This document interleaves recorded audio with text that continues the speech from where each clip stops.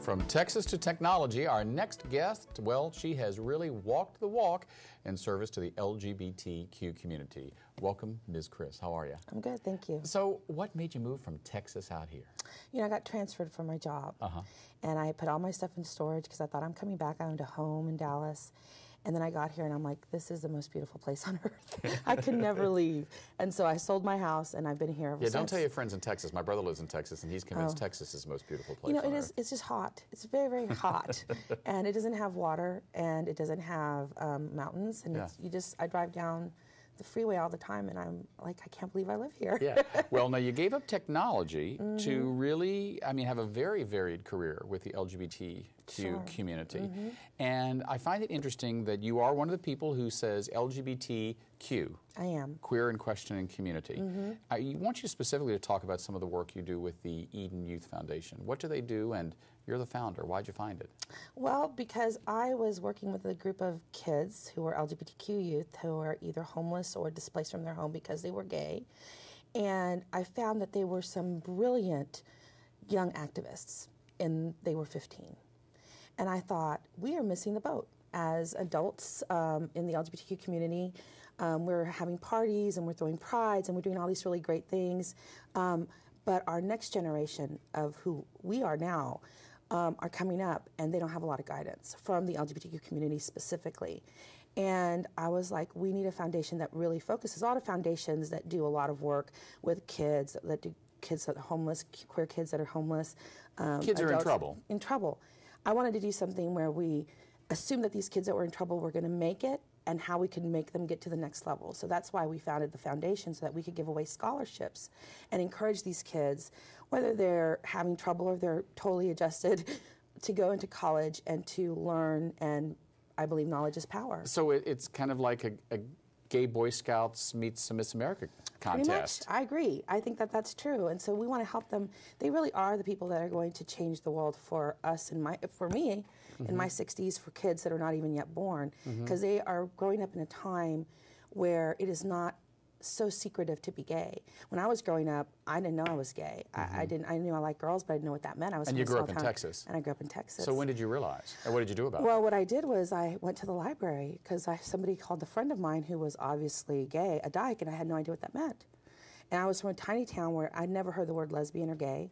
And I went to the library and there was one book about lesbians, which referenced dyke. And I was like, wow, I think this might be what I am. I was like, this is really interesting. And that was sort of my introduction, as opposed to the kids today who have they have all the social media, they have all of the internet, they've got a lot of friends, they got a lot of resources. So they are coming out 12, 13, 14, 15. And then what do you do when that happens? How do you move forward? So you know you're gay, so what? So now what? You know what I mean? Yeah. And so I think for me, the foundation was the so now what? Well, here's an organization that wants to help you move into college, train you to be whatever it is you want to be, whether it's technology, an activist, a teacher, and we're going to help you go through that. And also the people that are helping you are also gay or lesbian or trans. Right. And so you have role models in which to deal with that. So certainly, in the 1960s and early 70s when I was growing up there, I didn't know any other gay people. Well, I did, but I didn't know they were gay. At the time, right. But certainly at 12 or 13, I'd have been scared to talk to an adult about it. Right. Don't you sometimes have people say, well, why are you talking to my 12 or 13-year-old about this? Well, I would say that now in the time and frame we are now, there are some people that are still like that. But I would say compared to the 60s and 70s and 80s, there are more parents that are accepting and more parents that need help themselves. So I might every now and again get that parent, but very rarely, because I think parents want their kids to be safe. Right. So tell me specifically, what is the work of the Eden Foundation and why that name? Yes. So we started out as a group called Eden Pride Events. It was a group of 5 women. And what we do is we produce huge Pride events throughout the Bay Area. So we do 4 Pride events during San Francisco Pride, specifically for women and our allies. We reach about 5,000 to 6,000 women during that weekend. So we have about 5,000 or 6,000 women that come to our events over the course of that weekend. And the first year we did it, we thought, well, if we have 500, it was our first year, we have 500 women, we'll be successful. And we had 2,000 women. And we were like, this is going to be something. And so as time moved on, we started to get more and more women and more knowledge and people from all over the United States. We've had people from Finland, New Zealand, France. And we're like, well, we have all this money, right? But we all have jobs. We're all doing our own thing. So it's like, this is like extra money, like not extra, but you know what I mean? It's like the money that is making us survive. Well, what do we do with that money? And we're like, we should give it back because this is our community supporting an idea that I had.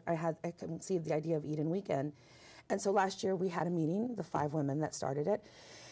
And we said, let's create a foundation and give the money for scholarship. Because one of the things that we all agree on is that the level of playing field is education, right? The one thing that will level a playing field for anybody is whether you have the knowledge to change the world. Right. So how do you choose the young people who get these scholarships, and how old are they, and how do you interact with their parents?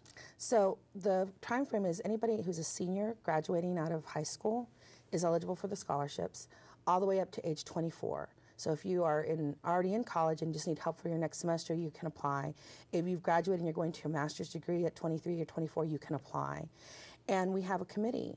Awan Mance, who is a professor at Mills College, runs that committee and has gotten a diverse group of people on the committee to review all of the applications. So if you're a young queer boy or queer girl or a member of the trans community and you're 12, 13, young, and you need money for school, they can apply to the Eden Foundation? They can if they need money for school.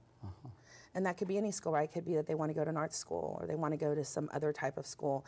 Right now, most of our applications, in fact, all of our applications are for high school seniors and juniors who are planning to go and attend college or university. So now why the name?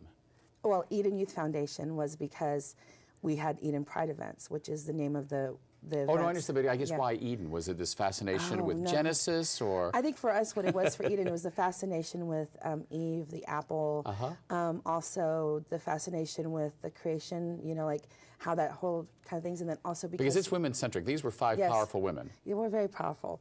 And I think the other thing is because for us the Bay Area is a garden. You know, if you're gay, this is Mecca, right? If you, like from Texas, I remember dreaming about, when I couldn't even dream, I never thought I'd be in San Francisco, I would dream, if you're gay, that's where you go. Now, besides San Francisco, you know, a lot of people forget there's another big city here in the Bay Area, Oakland. That's where you've made your home. It is. What is it like to be out lesbian in Oakland? It is the most amazing experience ever. There is more lesbians per capita in Oakland than any other city in the United States.